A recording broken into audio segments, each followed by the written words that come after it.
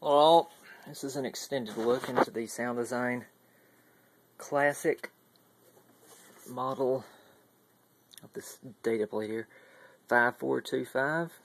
It's their Design C model. Took the unit completely apart to check out the inside.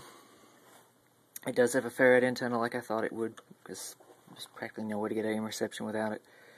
It was built in '76, I believe the plate said.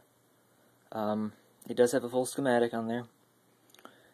The caps look fairly good, but you know, I don't know if any of these were replaced. They do not look it. They look to be fairly modern caps in here. It's got a dedicated tuner board, a dedicated, this is most likely the sound processing board. Back here, looks like most likely it probably runs on DC, so it's probably a bridge rectifier board. It's got a mountain of wires in here.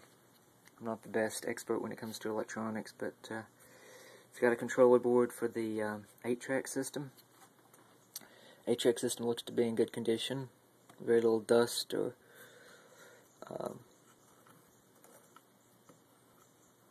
anything on there.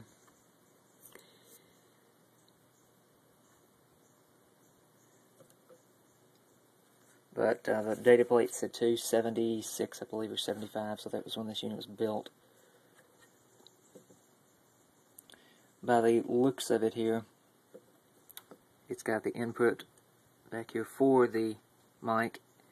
It actually runs off the tape connection, which is right here. I can tell that for sure. It's got a tape connection. Runs right to here. I'm guessing it's made to record. And it's got the capacitor for the tuning system here. And the string is in good condition, believe it or not. And both pads.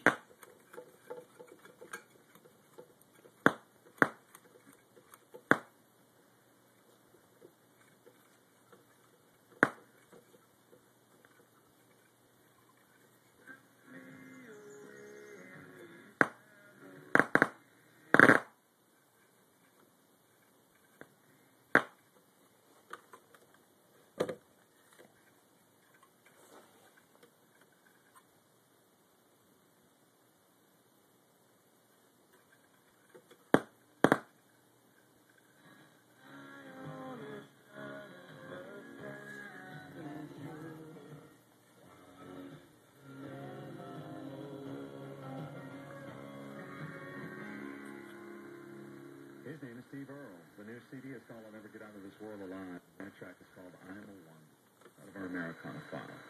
The world of WSM music. I'm Joe Lamarty. Marty Stewart's got a question for you. Touch me, turn me on, and burn me down.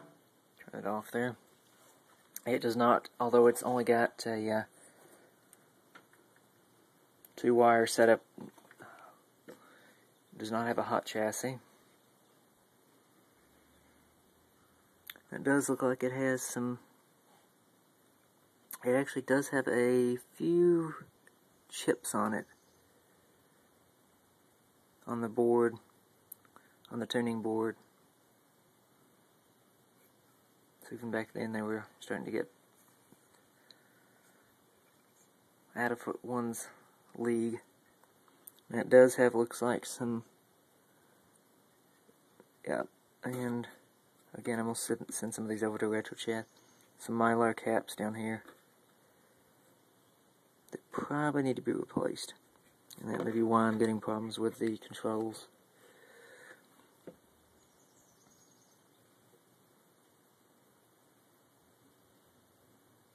This has been the extended look, though, at the Soundesign